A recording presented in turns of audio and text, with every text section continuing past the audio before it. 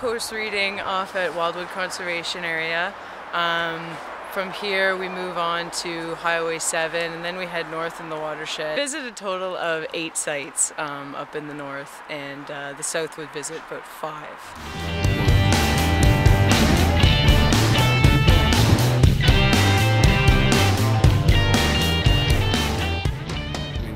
First taking a core sample, we're looking at the crust condition on the soil. Today there's really no crust.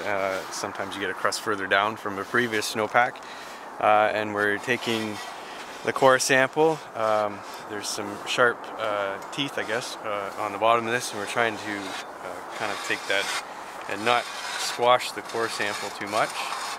And depending on the soil condition, we're also looking for that. It could be frozen or unfrozen, wet or dry, and we're just trying to make sure that the tube doesn't cut into the soil while we come up with a chunk of soil that doesn't give us an accurate reading. And when we're taking it out, we're trying to make sure that we get all of the sample and that it doesn't fall out on us. And then we can look through these little windows, and there's measurements on the tube here in inches, going from 1 all the way up to 60, which we've never had one of those, but this today is at 6.5 right here.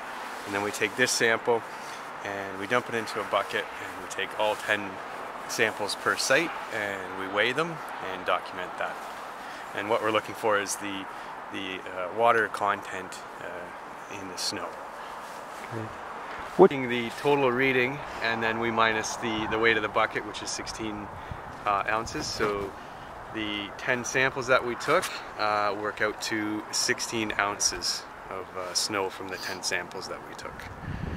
We have been collecting this data for quite some time. Some of the stations go back to 1957, and it's part of a program that is delegated to us from the Ministry of Natural Resources, and it is delegated to all the conservation authorities across the province. And so there's this data sharing that goes on where we send our crews out to go out and do the measurements, and we send the data back to the Ministry of Natural Resources, and they use that for a broader perspective of how the snow conditions are across the province. And we know that in the north part of the watershed, it's not unusual to have over 100 millimeters of water sitting on the landscape. It's how we estimate the amount of water that the snow will add to the water courses over the period of melting. Usually 77, we had a pretty big flood in the Thames watershed, and that was caused primarily by snowmelt with rain on top of that. And at our most northern location for snow surveys, which is the Bornholm station, that year we measured the peak value of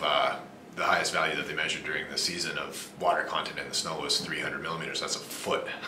So you can imagine a foot of water sitting up in the northern part of the landscape just waiting to come down.